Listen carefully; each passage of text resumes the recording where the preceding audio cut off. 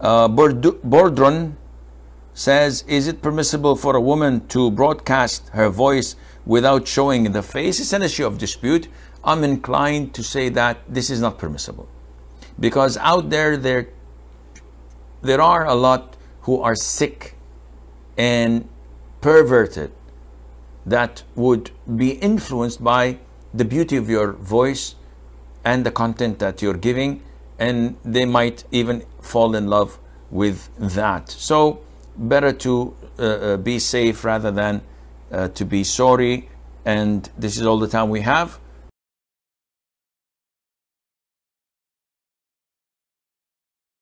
Until we meet you inshallah next Monday. Is it? Yeah. I'll leave you fi amanillah. Wassalamu alaikum wa rahmatullahi wa barakatuh.